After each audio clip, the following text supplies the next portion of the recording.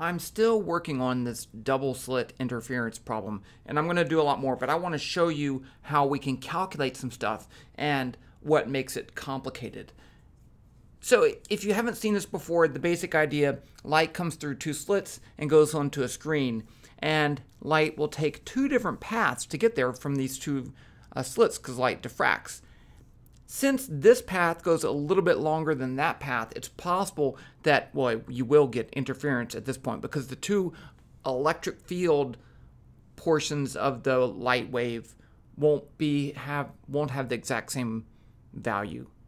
And we look at constructive interference when this path length difference is an integer multiple wavelength of the other path length difference, and then they would be constructive interference.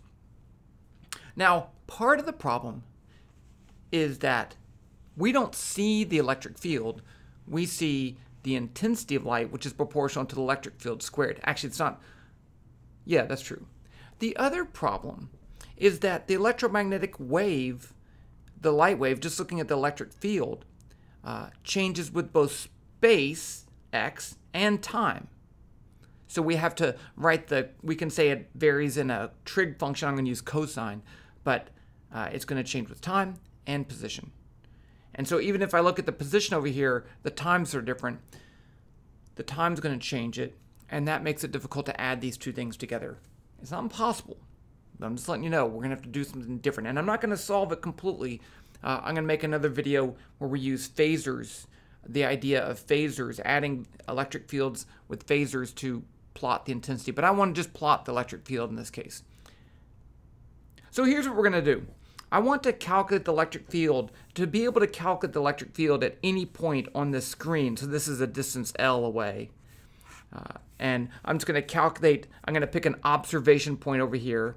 I'm going to pick P1, these are vectors actually, P2, and I'll calculate this distance, and with that distance, I can plug into this equation over here and find the electric field. And then I can just vary this point at different locations. I'm actually going to start here and move up there and plot the electric field intensity, the sum of the electric fields due to these two waves. And we'll see that there's a problem. It's not the exact pattern that we expect. And then I'll fix that by making an animated graph. Okay, so let's do this in Python. What I'm going to do is I have 2 points separated by a distance d. I need the wavelength lambda. I need the separation distance over here. I need the frequency. I'm not going to actually use light. I'm going to use a very, very low frequency, which doesn't work. But I want to be able to have some fun. So we'll do that. Let's just get right to it. You could plot these. You could make these points in actual space in Python, but I'm just going to plot the intensity going from 0 up. That way. You could do both ways. We're just going to go 0 up. Down would be the same thing. Okay. Jumping over here to Python. I already have some stuff. I put the wavelength. I'm calling that lam. The frequency 5. See, that's not right. I mean, you could calculate the actual frequency using the speed of light, but d is my separation between my 2 points, where the two slits, and L is the distance to the screen. And then E0 is just my magnitude of electric field. It doesn't really matter because it's going to be scaled in terms of that. Let's go ahead and make my 2 points. So I'm going to say P1 is going to be L over 2 in the positive y direction. P2 is going to be negative L over 2 in the y direction. So I can put it, other than that, I can put it wherever I want since I'm not actually drawing it. Vector 0, L over 2, 0, and I already have L. Make sure you already have that. And then P1 is a vector 0, negative L over 2, 0. No, that's wrong. It's D over 2. I don't know what I was thinking. D over 2. L is the distance to the thing. Yeah, that's right. Now I need my observation location. I'm going to put this at the origin, not at the origin. I'm going to put it on the y-axis, on the x-axis. OBS is a vector L, 0, 0. So it's L that way. And L is 2 meters. Got it. Now, the other thing I want to do is to calculate the electric field if I give it how far and the time. So I'm actually going to make that a function. I think it works out better that way. So let's make a function to calculate the electric field when I give it a distance and a time. And I'm going to call that distance S, right? Because it's not actually in the X direction. If I have the light ray going in a different angle, it's just how far along that. So def E, I'm going to pass S and time. And I'm going to call it TT just to not get it confused. And really all I have to do is calculate this. Temporary electric field is going to be E0 times cosine 2 times pi times F minus 2 times pi times S divided by lambda. And yes, I'm passing in these global variables into the function. Some people don't like that, but it doesn't really bother me.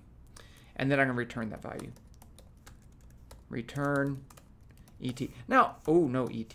Now, one of the things I like to do is just to test it. So let's just test print E, and I'm going to pass it 1, 0.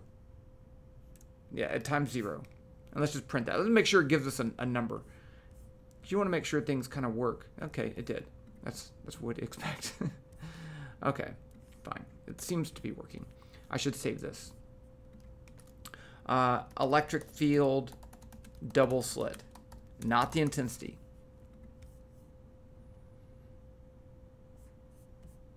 Now I want to go ahead and I want a time step. I can do 0, 1, which I'll change in a little bit. I want my Y value, which is the location on the screen, and then I want my Y step. I did this before. Let's put a very, very, very small time distance step because it's light, right? We're going to have a very small pattern. So I'm going to say dy is 0.00001. I played around with that, and that's a value that works pretty well. Okay. Let's go ahead and plot the electric field distribution on that screen. And so what I'm going to do is move from y as 0 to 0.01. So not very far, right, because it's really tiny. So while y is less than 0.01, do the following, which you can barely see. And let's go y equals y plus dy. I always forget that, and so if I don't do that, it goes in an infinite loop. Now, I'm going to be making a graph, so I'm going to need to make my graph, which I didn't do up here. G1 equals graph. No, graph. Let's give it a title. 2 slit interference. Y title is going to be the electric field. Let's just put that E. I'll leave off the units. X title is Y. And then let's give it a width, 400, height 200. And then I need a graph, so I'm going to plot F, and it's called F1, G curve, color equals color dot blue. I always like blue. So down here, the first thing I'm going to do is I need to calculate the total electric field. That's going to be the electric field due to point 1 and the electric field due to point 2, right? So let's do that. I know I need to find my two S values, right? Which is just going to be the magnitude of the observation location minus the point. And I can feed that into my function. So I can do this all in one step. En is going to be E. Now for the first one from point 1, it's going to be the magnitude of OBS minus P1 T plus E times the magnitude of OBS minus P2 T. So OBS minus P1, that's the distance that light wave 1 travels, and I pass it time, and then I do the same thing for point 2. So that's not so bad, right? Now I just need to plot that. F1 dot plot Y E N, and then increase Y. That's it. Let's see if this actually, oh, I do need to change my OBS, right? So one of the things is that I'm changing Y, but I need to say OBS.Y equals Y. Let's do that. Because, let's just say OBS equals OBS plus vector 0 dy 0. And then I can just go up here and say OBS.Y, and I don't need that. And I should probably put this down here. And not indent it. Let's see, I think that's right. I feel like I'm making a mistake here, but let's go for it. Running. And something. I didn't plot. I plotted y, which I never changed. obs.y. See, that mistake I don't mind. Okay. Let's plot the magnitude squared, right? Because that would be the intensity. And it's not going to work, but that's fine. So the intensity is going to be, let's go back up here. I should change this to I. And plot squared. And there's some constant times that, but I don't really care because the whole thing's scaled anyway. And let's plot that. And this is what we'd expect to see, right? So here's your maximum, and then you have a minimum, and then a maximum, and then a minimum. But you get all these other maximums in there too because of time. So we're actually not plotting, we don't see, our eyes don't see the fluctuations in the electromagnetic field because it happens too fast. So we wouldn't see that. And this isn't an actual double slit because there's some other weird things that go on, but this gives you the basic idea. But let's use this as an opportunity, take this as an opportunity to animate this graph with time and see how it changes, because that's kind of cool. And that's why I picked that frequency of just 5 hertz. Animated graphs in WebVPython are fairly easy. So the first thing I want to do is to, up here, I want to do this, redo this whole thing for every instance of time.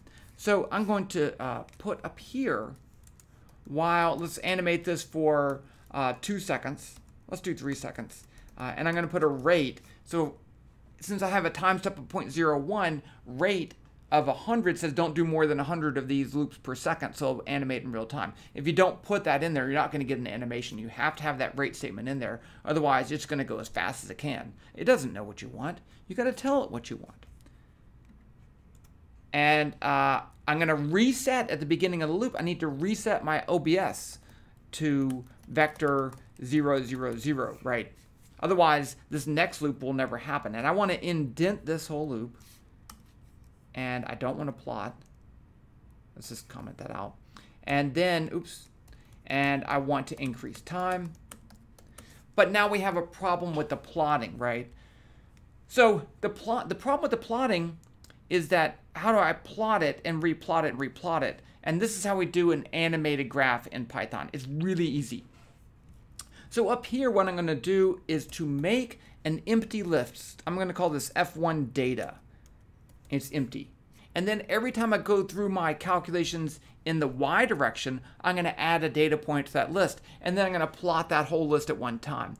And then I can just change it. So I'm going to animate, not plotting, but I'm going to plot it, animate, plot it, animate. That's how it works.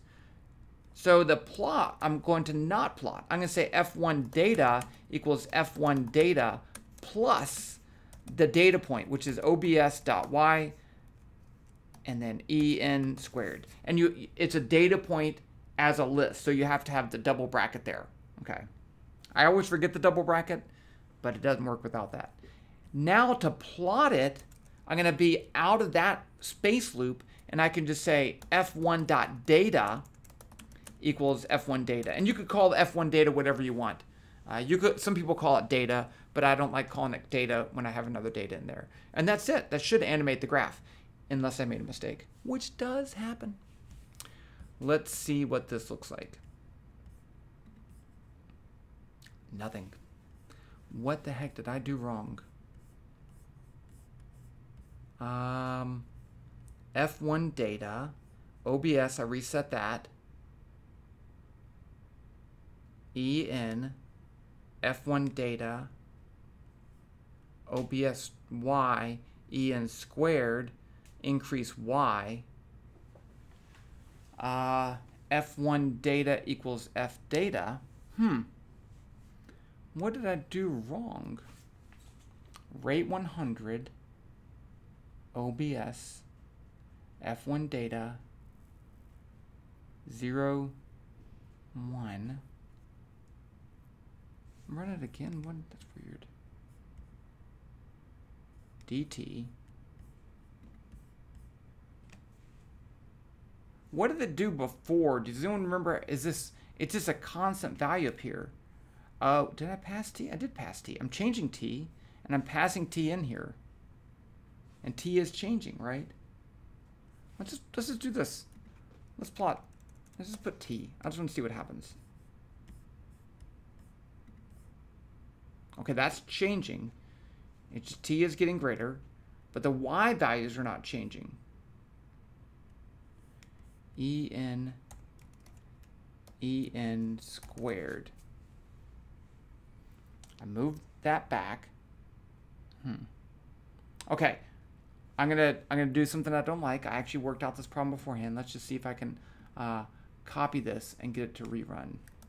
I hate to do this, but there's some stupid flaw in here. Now, I did do this before with changing y instead of changing.